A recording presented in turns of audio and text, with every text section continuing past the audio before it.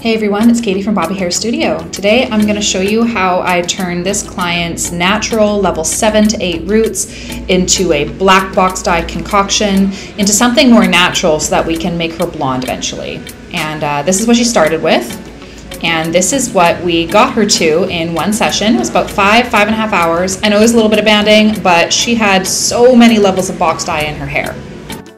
When I first did her test strand in October of last year, I asked her what was in her hair and she literally told me, oh my god, everything. So there's so many layers of box dye. So to make our job easier, I asked her how much she's willing to cut off and she said she's fine to go to the collarbone. So I've cut off a little bit longer than the collarbone, so I have a little bit of room here to adjust upwards when the hair is wet. But this is just to kind of get rid of that extra bulk so we don't spend time coloring that. Now to keep her and the cape clean, I'm putting a Framar back bib around her so that I can work fast and messy, because this kind of color correction means that you have to work very quickly and saturate very well. What we're trying to do here first is use a color remover. This is by Schwarzkopf. It is the Bond Building color remover. You can actually see some of the tape residue that's left in her hair. She had tape ins and she took them out herself, but she left in like a ton of those tapes. So it's something that I'm gonna have to kind of work around and then detangle from her hair later. But right now, those are the little pieces of plastic that you see in her hair. They're just tape. I'm trying to lift out as much of the black box dye as possible using the Schwarzkopf Bond Building color remover, and I've mixed it with 20 volume. On the package it says to use 6 or 10 volume, but with something with this many layers of box dye, I like to use something a little bit higher because we're probably going to be bleaching afterwards anyways. This is also one of those services where I don't know where each step will take us. We just kind of have to do one step at a time, reevaluate the hair, and kind of work from there. So my client knows that she's not going blonde today. She knows that. But what we're trying to get is something that can blend in with her natural pretty well until her next upcoming service where we do some highlights in her hair.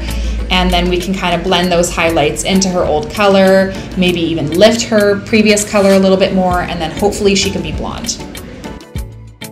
I'm working as quickly as I can, and I am using gloves because I find that that is the faster way for me to apply this, and I get to feel the saturation of the hair rather than putting this in foils. And then once I'm done applying this, I'm gonna cover her up with the rest of the back bib and just keep it really insulated and really warm.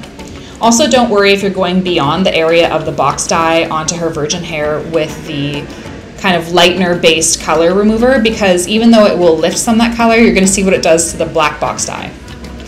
And here she is. I'm just pulling off the plastic, and you know, that gave her a lot of good insulation. Here is what the color remover has done so far, which is an incredible job. It has lifted that black up to like a reddy auburn color, which is absolutely incredible. You can see where her natural is because it's lifted to kind of like a yellowy orange.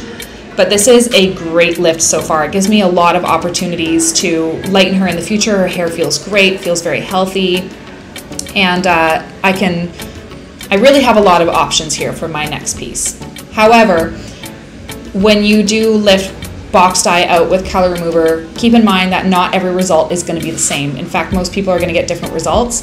And she has different colors all over her hair. Like you're going to see here, the pieces aren't quite as light lifted because she applied her box dye more in the front and she left it on longer. And she probably box dyed a little bit more often in the front than she did in the back.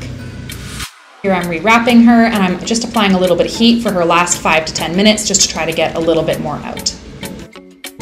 Now that she's been washed out, you can see the unevenness and patchiness that a box dye gave her. Here is from where she had old box dye, and then that little yellow band there is her natural virgin color, which actually isn't too much of a problem for us. Now what I'm doing is I'm foiling her hair, and I'm trying to cover basically everything that had box dye in it, so all of that kind of red orangey area. I'm foiling as fast as possible just by taking thin sections, super saturating them, and leaving the foils unfolded. This just speeds me up. I'm applying with a Framar Power Painter brush because this is just the fastest possible way you can do this.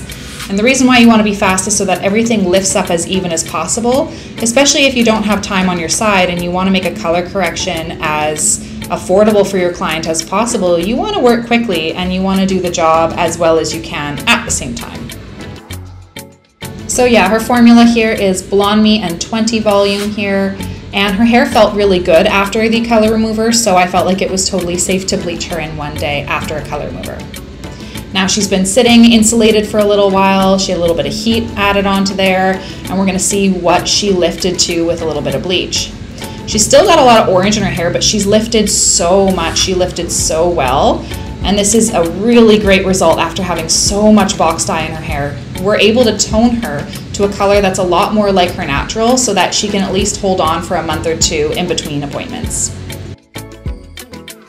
It's always important to keep your expectation really realistic for a color correction, especially one that involves a lot of box dye, because not everyone's results are going to be as light as this. This is actually a very surprising result. Her hair still feels good, and she's lifted this light after so many sessions of box dye. Please don't expect this to happen for every single color correction that you do, or if you're a client, please don't expect this for your color correction.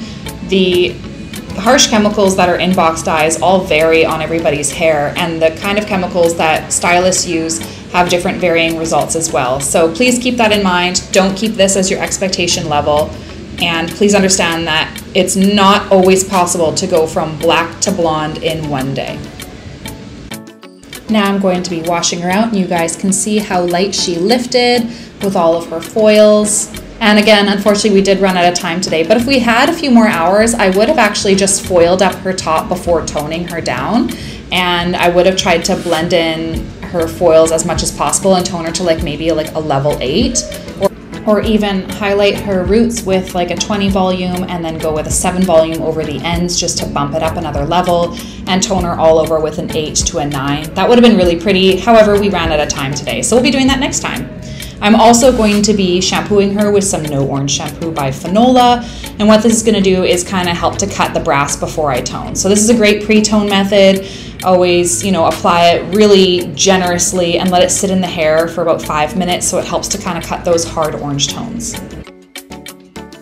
So now here comes the part where I'm toning my client, and I actually have 2 different types of toner I'm using.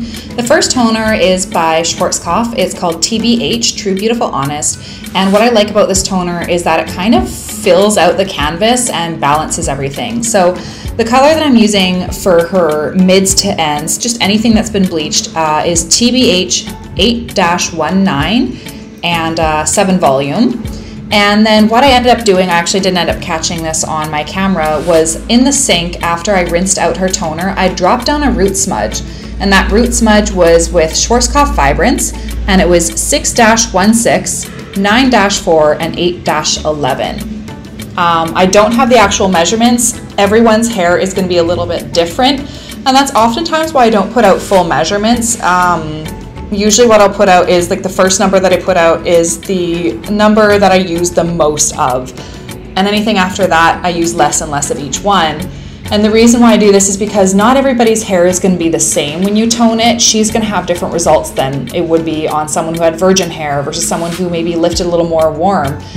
With each of these toners, I let them process for the full time that it says on the label, and then I washed her out and blow dried her, and here is her result.